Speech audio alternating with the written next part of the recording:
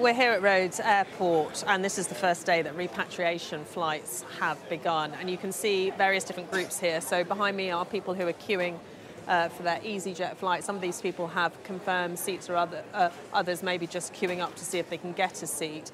And then if we walk around, you can see here people have created makeshift camps. So some of the people here are from Scotland. They're waiting to see if they can get home this evening. They've been pushed off flights already.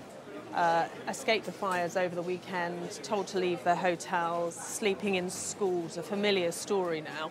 And as we continue our way through the airport, you can see here this bank of kiosks, and that's actually where the UK government has set up a support point. So we've been watching people going to the help desk at the end there throughout the day, asking, are there any flights, what can I do? And people from the government trying to help them. Now, there is a lot of frustration from people who are in this airport.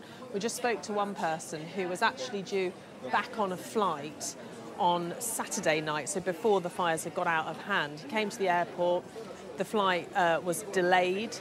He's still here on Monday, and I've just overheard that he's been told he's probably not going home today. So a lot of frustration, people asking, what are these companies doing? Everyone I've spoken to is extremely complimentary about the support they've had from the Greek communities. Many have opened up their schools or their homes to give them somewhere to sleep, to give them some food.